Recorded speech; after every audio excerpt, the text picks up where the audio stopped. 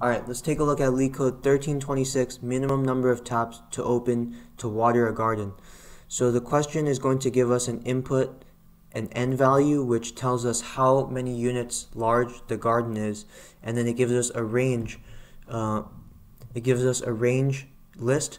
So all of these numbers, so the first index represents the sprinkler size that the 0th sprinkler can reach. So the 0th sprinkler can sprinkle 3 units in the left direction and 3 units in the right direction. And then sprinkler at index 1 can sprinkle 4 units to the left and 4 units to the right. And then, same thing goes with this next sprinkler. The next sprinkler can sprinkle 1 unit to the left and 1 unit to the right.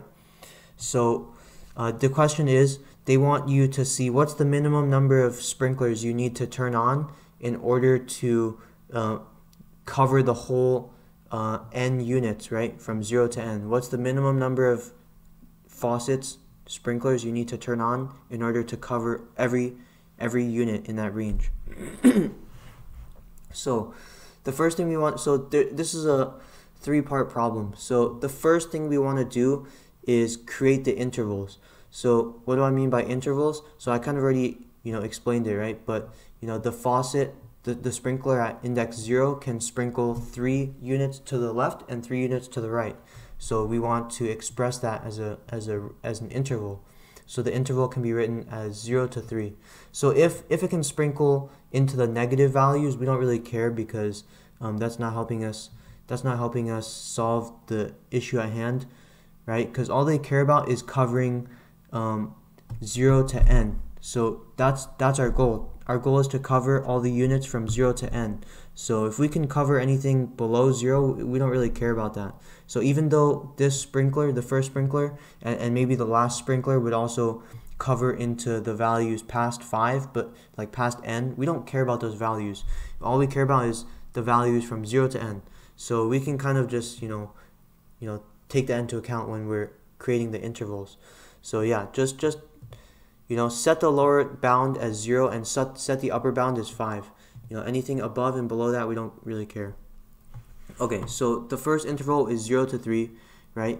So, we can go from the 0th unit to the 3rd unit using just the first sprinkler. The second sprinkler, or sprinkler at index 1, can go from the 0th unit to the 5th unit, and then yada yada yada. So, sprinkler at index 2 can go from the 1st unit to the 3rd unit. The next one can go from the 2nd unit to the 4th unit. And then, so these two sprinklers at index 4 and at index 5, they can't cover anything, right? But they can only cover themselves. They can only sprinkle on 4, 4 and 5 to 5. Okay, so hopefully you understand how to create the intervals. That's pretty straightforward. So what can we do with the intervals now? So the idea is that once we've created these intervals, now we can convert this to a jump game 2 problem.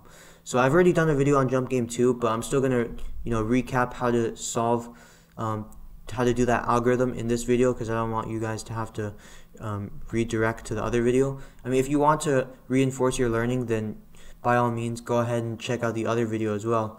But you'll be able to solve this problem just from watching this video. So once we have the intervals, then what we're going to do is we're going to reprocess the intervals into a format which is the same as the format for jump game 2. That way we can just directly apply the jump game 2 algorithm onto it. So we need to create a one-dimensional list, right? Because this is like a 2D nested list pretty much. And so we want to convert it into the 1D list to do the jump game 2 algo on it. So in order to do that, basically we're going to have an array called best reaches, and the idea is each index is just going to represent the furthest possible unit that sprinkler can reach. So so sprinkler 0 can reach the 5th unit, right? We see here there's 2 sprinklers that can start at 0, and the furthest one of those 2 is the one that ends at unit 5.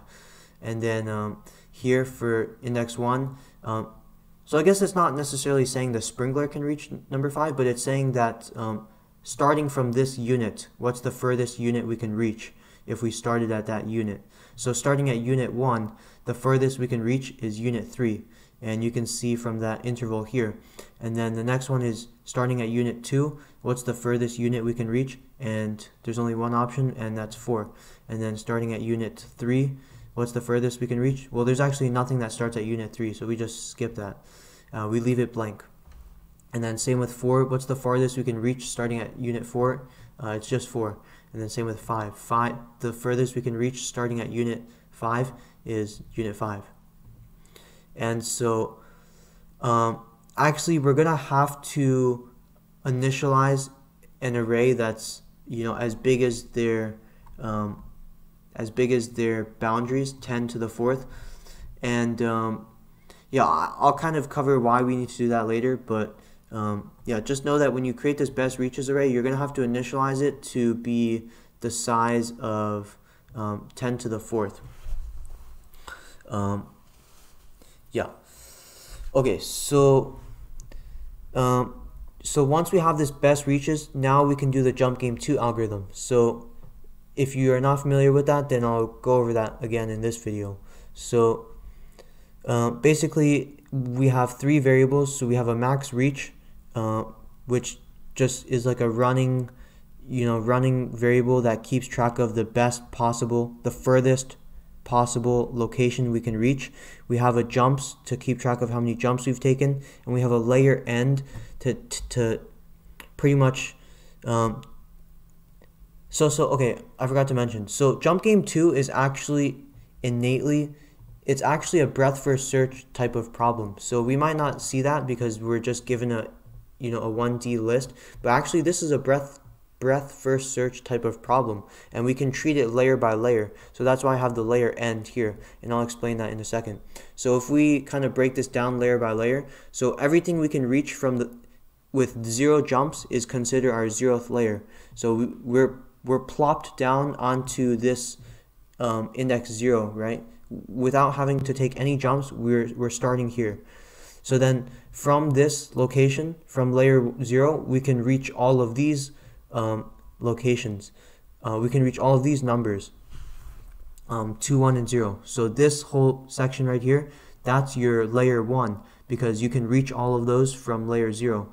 And then our layer 2, well, technically it doesn't exist in this problem because we can never cross this threshold. But yeah, so basically you kind of get the idea with the layers, right? So layer 0 is where we start, and then layer 1 is everything that we can get to from the stuff at layer 0, and then everything at layer 2 is all the locations we can get to from layer 1. Okay, so that's kind of how that's kind of how you find the minimum number of jumps it takes to get to the end, right? It's just whatever layer that final location is placed into, right?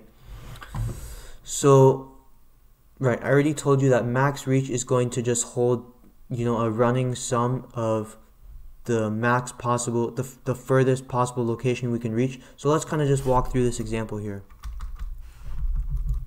So we just do a linear walkthrough of this array. So I have the indexes written out here, and we have our I pointer. So the first thing we do is, let me reset this real quick. Okay, the first thing we do is we just iterate through, and one condition we have to check is if I is equal to the layer end, that means we've finished looking at every node at that layer, if you will. And then if you've finished looking at every node at that layer, then you can increase your layer count. So jumps is essentially the number of layers. So you can increment your jumps to 1. You can increment by 1. So actually, before you do that, you want to update your max reach, right? So if you forgot how to do that, basically the max location you can reach from index 0 is 3, right? Because if you just add 3 to 0, you get 3, right? Because from here you can go out to 1, 2, 3, right?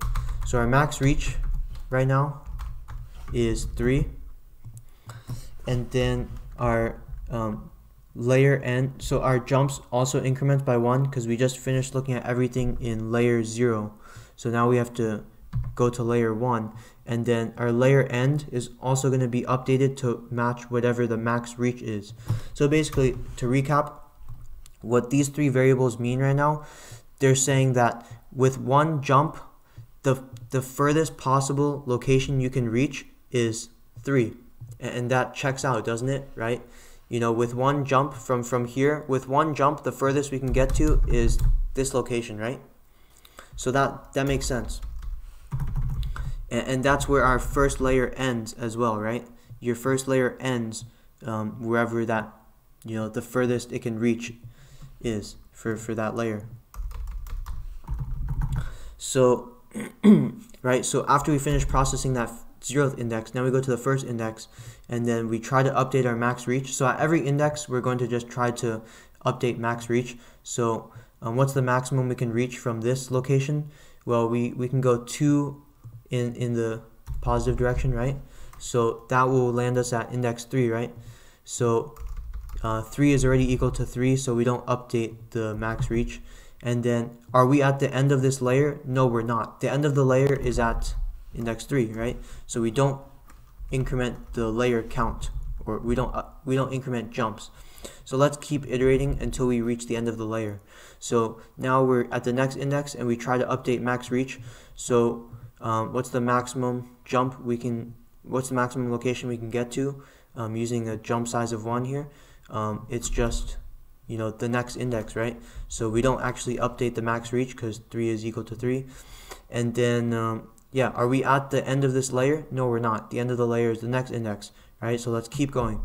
So now we've gotten to this location, and before so we know that this is the end of the layer, but before we increment the layer count, let's first try to update our max reach. So the max jump size we can take at this location is 0. So actually our max reach won't change. So now let's update the layer count. So layers goes up to 2, and the layer end also gets updated to match whatever the current max reach is holding, right? So that's 3. So it doesn't actually get updated. So I use this example because let's keep going forward. Okay, first to recap, right? So what these three variables are saying right now, it's saying that with 2 jumps, the furthest we can get to is location 3, right? So with 2 jumps, you know, no matter, you can pause the video, you can try it for yourself. Starting at this 0th index with 2 jumps, the furthest we can get to is index 3. Isn't that right? You know, if we were to take 3 jumps here and then take a jump of 0, we'd still be here, right? Or if we take you know, a jump size of 1 at first, and then we take a jump size of 2, you know, we're still landing at index 3, right? So with 2 jump sizes, no matter how you do it, the furthest you can reach is index 3. Okay, so now I use this example for a reason, because in Jump Game 2, they told you that there'd always be a valid path to reach the end, but this question, it's not guaranteed that you can always cover the whole interval, right? They say that you should return -1 if you can't water the whole interval. Okay, so anyways, yeah. So pretty much the idea is, you know, once we finish looking at this layer 2, now we're gonna move ahead, and yeah, so now we're at index 4, and our current max reach is 3. So that means we couldn't have actually gotten to index 4 if, you know, our max reach is lower than the current index we're at. So if we ever come to a situation where we have surpassed, our current index is greater than our max reach, we can immediately just return, you know, -1, because that means that there is no way to water this interval, this position right here, and sorry, there was no way to reach this location here at index 4, you know, right? No matter how we, you know, no matter which combination of jumps we take starting here, there's no way to reach this 4th index. So yeah, like I said, if the index that we're on is greater than the max reach, then we can return -1. And Yeah, so that's pretty much the algorithm. So I mentioned earlier that you want to initialize this best reaches array to, you want to just initialize it to be a list that is size 10,000, 10,001 actually. And the reason you do this is because this n value they give you could actually be, the n value could be like 10,000. The n value could actually be 10,000 or something. And maybe their intervals only cover up to 100 or something, right? So then you would need to you would need to account for iterating all the way through to 10,000.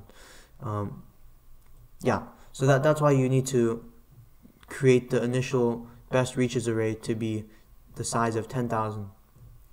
Okay, hopefully you guys understood that. This it's hard to explain Jump Game 2. It's not very intuitive, to be honest with you, but if you have done Jump Game 2 before, then this problem should not be too hard. So like to recap, the first thing you want to do is create the intervals, and then after that you want to create the list of best reaches, using these intervals, and then with the best reaches you can just apply the Jump Game 2 algorithm. Alright. If you have any questions, please leave it in the comments. Hopefully that was a good enough explanation. Yeah, so leave some constructive feedback. I'm sorry if I stumbled across my words a lot during this video, but yeah, I feel like that's the best I can do. So hopefully you guys understood that. If you don't understand this video, maybe check out my Jump Game 2 video. Maybe that's a little bit more well done on that jump game part. But yeah, hope you guys enjoyed, and thanks for watching.